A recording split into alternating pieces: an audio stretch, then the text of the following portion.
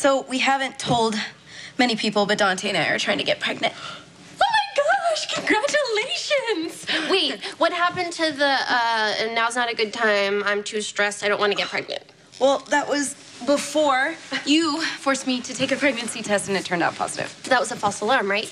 Well, the doctor didn't really know. It could have been a bad test or a chemical pregnancy, but either way, it made us think about having a child and what it would mean and if we want it, and turns out we do.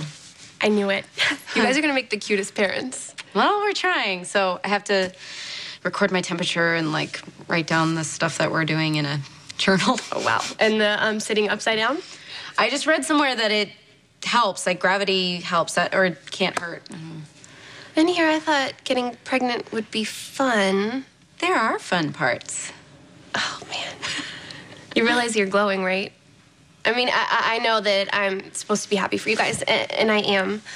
You and Dante are just so in love and perfect for each other, and now you're going to be having a family. You know, you used to be as good at relationship sabotage as I am. So how did you manage to pull yourself back from the brink, and I never did? I take it you haven't told Spinelli how you really feel. I wanted to at the wedding. I wanted to pull him aside and look him in the eye and tell him that I love him. He's the one I want to spend the rest of my life with, the one I want to build my life with, and that it doesn't scare me. The thought of committing myself completely to Spinelli, it doesn't scare me. It actually thrills me and excites me. You need to tell him this. The sooner the better. I know. It's just then he asked Ellie to go to the wedding with him, and now they're on a bird-watching picnic together, and that is important. I don't care what you say. I just think it's too late. If there has been one thing that I've learned, it's that if two people are meant to be together, it is never too late for them to find their way back to each other. I have gone through hell to fight my way back here to find Anna, and I have no intention of leaving. You don't live here. We do. Luke and we have a lot of things that we need to discuss. And I can't possibly ask Duke to leave because I have to talk to him. He can wait downstairs in the bar. Caroline has a fine wine list. All right. You want to talk in front of the ghost? I can do that. I did what you asked. I found Robert, and I came clean with him. I told him that Ethan is my son, not his, and that I had lied to him to give him a reason to live. And? Man, what do you think? It came to blows. And Holly negotiated a ceasefire. So Robert and Holly have found their way back to each other? Let's hope for the rest of us. So I did what I said I was going to do. I found Robert, and I cleared things up with him. Now I'd like to clear things up with you. Look, Slim, we've got something here. Something real. And I don't want to lose it. And I don't think you do either. There's just one problem with that. Anna's my wife. I did marry Duke Lavery. But then he died twice, which makes her a widow twice, free to remarry. And she did, pardon me for this, not only to Robert Scorpio, but also to some guy in Pine Valley. I think his name was... David. Haywood. Yeah. What? Luke is right. Everybody thought that you were dead. No, of course. I would have expected you to move on with your life, but I'm not dead. I am here, so therefore all subsequent marriages, they become null and void. Well, if that's true, you and your attorneys can take it up with City Hall. Now, if you start the process today, you might be back for Christmas dinner. I'm not leaving until I've had a private conversation with Anna. Well, if you're not leaving and I'm not leaving... I'm leaving. Going back to the police station. Wait a minute, you can't walk out on us. I'm still commissioner of this city, and there are two dangerous criminals on the loose, Heather Weber and Joe Scully Jr., so... We still need to talk. Anna, we need to talk. We will talk. I'll talk to both of you later.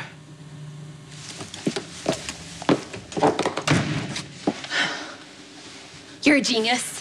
I am? Yes, I don't know what I was so upset about. I just need to tell Spinelli how I feel. Wait, Maxie. Well, I could find him after his date. I mean, how long does it take to look at birds anyway? Just 1 minute. Wait. Wait, for what? Didn't you just say that it's never too late for people to find their way back to each other again? I did, and that's absolutely true. But if you go to Spinelli and tell him everything he's ever wanted to hear, he might think... Think what? That I finally know the truth? That we belong together? That he missed me just as much as I miss him? I was just too stubborn to admit it? That before I was taking advantage of Spinelli, but I would never do that again? I know that you mean that, and you really, really mean that, but he might think that you're saying all of this stuff because he's with somebody else. Thanks a lot. Wait, don't misunderstand. You still need to tell him how you really feel. I just think that you need to bring a little something extra to the table. Like what? I don't know, just something that would get his attention, something that might show him how much you care about him. It's a really good idea. But what? What?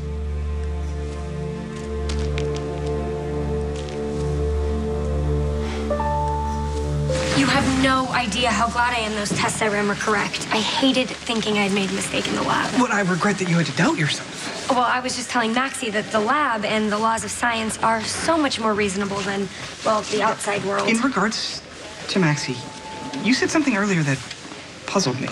I did?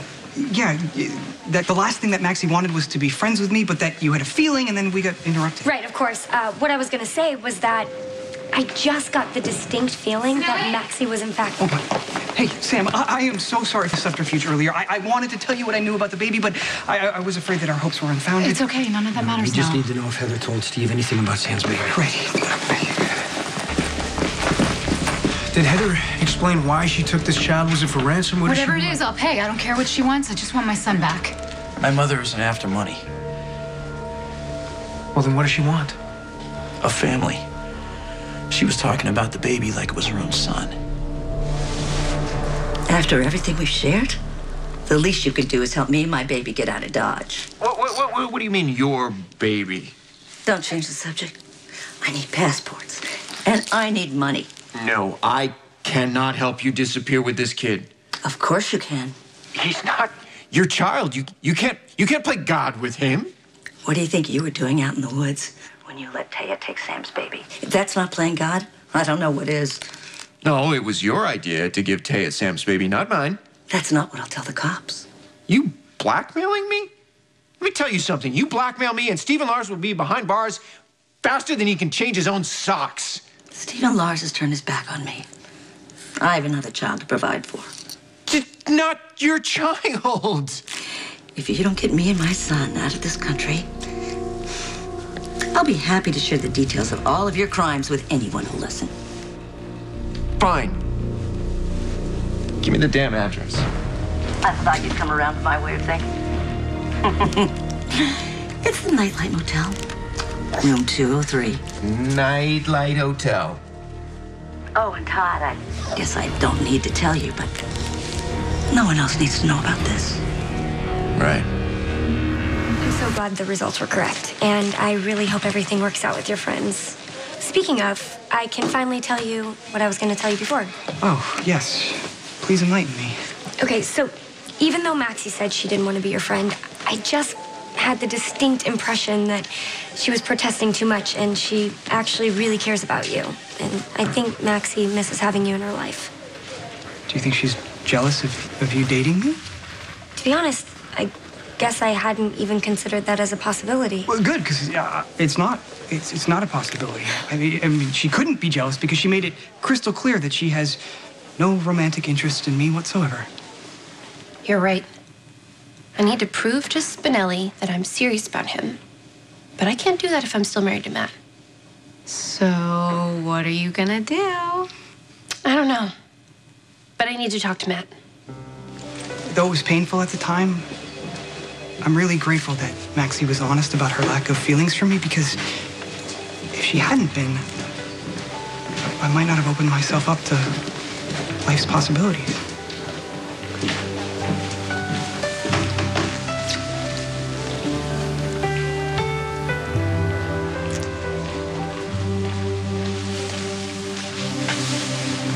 Heather wants to keep my son? I think she's trying to prove she can be a good mother. At least that gives her incentive to take care of the baby. I'm sorry, but that doesn't make me feel any better. There's another problem. The baby's on medication for beta thalassemia. What if my son doesn't get his medicine? Find the baby before we have to deal with that. Time for your medicine. You're always such a good boy when I give it to you.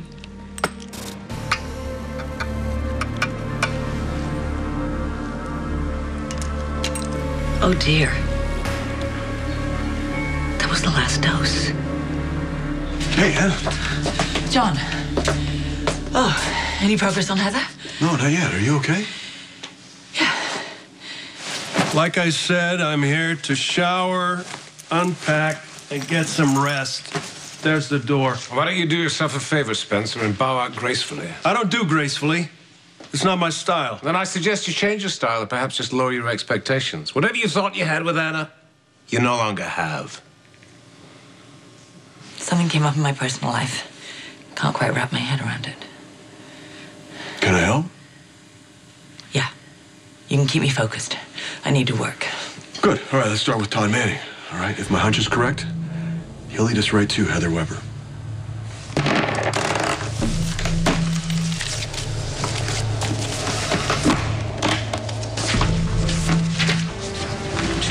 7, 4, 5, 7.